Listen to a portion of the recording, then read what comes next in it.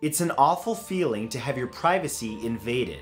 The feeling of being followed everywhere that you go, watched in everything that you do. You don't know if you're ever really safe. The feeling that a stranger who is obsessed with you could approach you at any time will leave you on edge. Well, that is exactly what the following people had to deal with. Here are 10 creepy stories of obsessed stalkers. Number 10 is Arthur Richard Jackson. Teresa Saldana was a movie star from New York in the 1980s, but her fame brought with it some unwanted attention. She had a stalker who took his obsession with her to sinister depths. A drifter from Scotland by the name of Arthur Richard Jackson moved to the United States so that he could act out his greatest fantasy. After hiring a private investigator to find out some of Teresa's personal details, Jackson was given her mother's phone number. He called the mother pretending to be a director and was able to get his hands on Teresa's home address. Jackson then waited outside of Teresa's home, and when she appeared, he stabbed her 10 times with a hunting knife. Now luckily, Teresa was saved by a bystander, but her terror did not end there. Although Jackson spent the rest of his life in jail, he continued to send Teresa letter after letter, reminding her that one day he would be back to finish the job. Number 9 is Bassie Essen. Famous people are used to receiving fan mail, but while much of this mail is positive in nature, some of it can be dark, twisted, or even delusional. Beyonce Knowles was the victim of such obsessive mail, as well as other forms of unwanted attention. The stalker's name was Bassie Essen, who believed that Beyonce herself had actually been killed years prior, and then replaced with a look-alike to make record companies and managers money. Worse still, Essen believed that the look-alike had murdered the original Beyonce. And so, like many stalkers, he felt he was somehow being protective and was the hero of his own story. In 2009, Bassie met Beyonce at a function and tried to hand her scribbled rantings. He has since attempted to reach her several times and was later convicted of harassment in England. But perhaps most disturbingly is that he is now currently a free man, meaning that he's free to do whatever his twisted mind pleases. Number 8 is Thomas Brodnicki.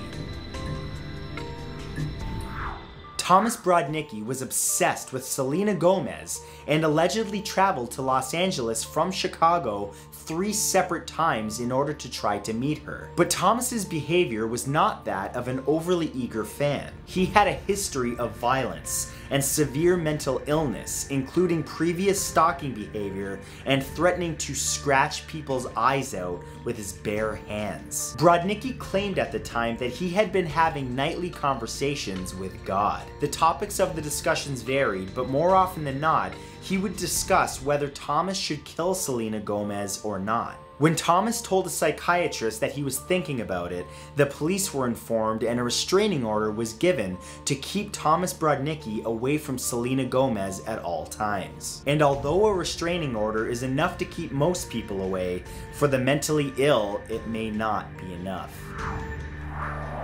Number 7 is Maria Marchesi.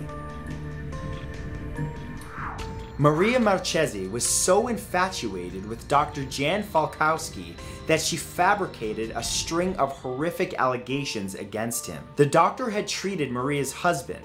That's when the obsession began. She got a hold of his cell phone and home numbers and began calling him, writing letters to his workplace, and proclaiming her love for him. That's when Maria began sending death threats to the doctor's fiance. Even Dr. Falkowski's wedding had to be canceled because Maria threatened to burn it to the ground. Finally, after breaking into Falkowski's home, Maria's tactics worked, and the doctor's fiance left him. In a twisted way, she then accused him of abuse in 2004. Maria even faked evidence of the abuse and was convincing enough for police to investigate, but eventually they proved Maria had manipulated the entire situation.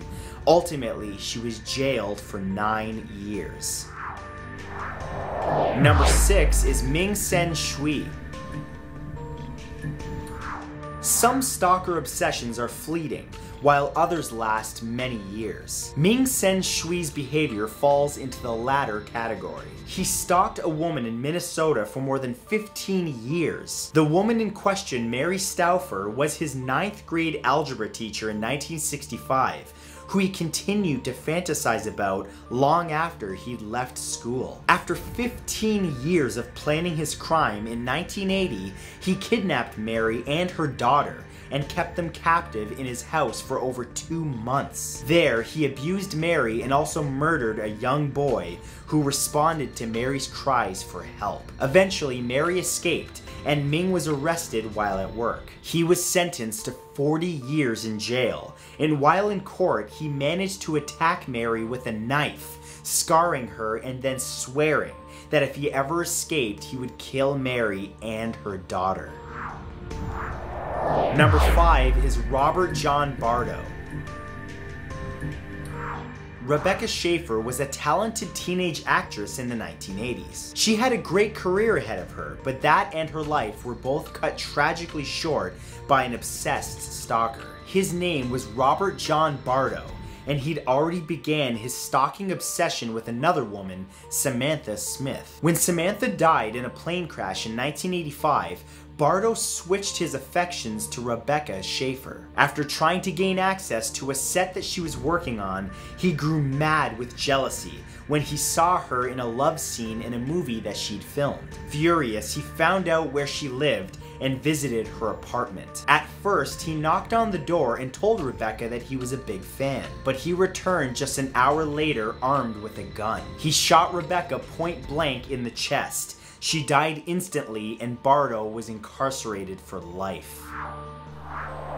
Number 4 is Eric Keene. Stephen King is one of the most successful authors of all time. He's built a career on terrifying his readers, but in 1991, a very real horror invaded his personal life. While King's wife Tabitha was alone in their home, a man entered the house uninvited. He was crazed stalker Eric Keene. Keene was carrying a bomb and threatened to blow up the entire house with Tabitha in it if she didn't cooperate with him. Tabitha managed to escape and call the police, and Keene was arrested at the scene, where it was discovered that the bomb that he was carrying was fake. As it turns out, Keene had been stalking King because he believed that the author had stolen his idea for the novel Misery and had ripped him off. Thankfully, Keene was a fantasist whose greatest work of fiction was the fake bomb in his trembling hands. Number 3 is Margaret Mary Ray. Margaret Mary Ray suffered from a condition known as erotomania. This condition makes sufferers believe that someone is infatuated with them. In this instance, that someone was talk show host David Letterman. In 1988, she went to Letterman's home and stole his Porsche, sitting her 3-year-old son next to her in the car. When she was stopped by police, Margaret claimed that she was Letterman's wife and that her son was also his. After that incident, she reportedly broke into Letterman's home, claiming that she lived there. After serving 34 long months for stalking behavior, she switched her affections to astronaut Story Musgrave. She pretended to be a reporter to gain access to his home. Eventually, Margaret tragically ended her own life by laying down on a train track. Both Letterman and Musgrave expressed their deep sadness at her passing, although one can only imagine that they were deeply relieved. Number 2 is the Westfield Watcher. The Westfield Watcher is one of the creepiest stalkers of all time, and it's still ongoing. In June of 2014, a young couple bought a large house in Westfield, New Jersey. It was supposed to be their dream home, but soon became their nightmare. They began receiving letters which not only threatened them, but revealed the stalker's behavior. The stalker claimed to be watching them at all times through their windows, and even suggested that there was something horrific hidden in the walls of their new home. The stalker referred to himself as the Watcher and claimed that watching the house was a family tradition. He also wrote a letter that he was pleased a family had moved in, and soon the Watcher would, and I quote, "call the children to me." So far, the Watcher remains a sinister mystery. However, it may not be a mystery for much longer if he acts upon his obsessions. And number 1 is John Hinckley Jr. John Hinckley Jr. believed that actress Jodie Foster was in love with him, even though they had never met. The obsession began after watching one of Foster's films. The film in question was Taxi Driver, which focuses on a disturbed fantasist who plots to kill a presidential candidate. Hinckley became obsessed with getting Foster's attention and began sending her notes and stalking her. He carried out an assassination attempt in 1981 and shot President Ronald Reagan and one of his staff. While both survived, Reagan's assistant James Brady was permanently disabled. Hinckley hoped that his actions would impress Jodie Foster and make her love him. He was found insane and treated until 2016. As of today, Hinckley now lives at home with his 90-year-old mother with strict instructions to stay away from Foster as well as the Reagan family. Kind of makes you wonder if there's someone out there that might be a little too interested in you. The fact that someone could be watching everything you do is a very real possibility. Let's hope that that's not the case.